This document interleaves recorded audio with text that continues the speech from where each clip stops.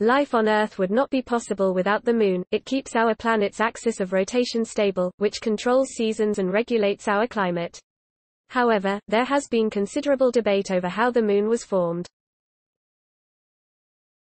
The popular hypothesis contends that the Moon was formed by a Mars-sized body colliding with Earth's upper crust, which is poor in metals.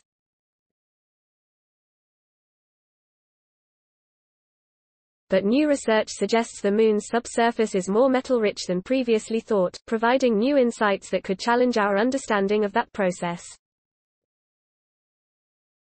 Today, a study published in Earth and Planetary Science Letters sheds new light on the composition of the dust found at the bottom of the Moon's craters.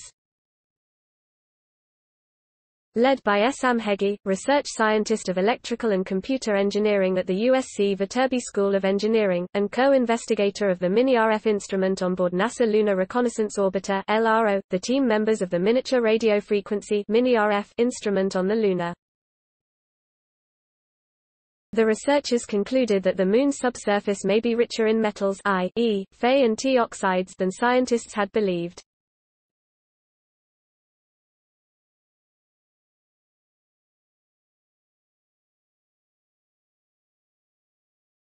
According to the researchers, the fine dust at the bottom of the Moon's craters is actually ejected materials forced up from below the Moon's surface during meteor impacts. When comparing the metal content at the bottom of larger and deeper craters to that of the smaller and shallower ones, the team found higher metal concentrations in the deeper craters. What does a change in recorded metal presence in the subsurface have to do with our understanding of the Moon?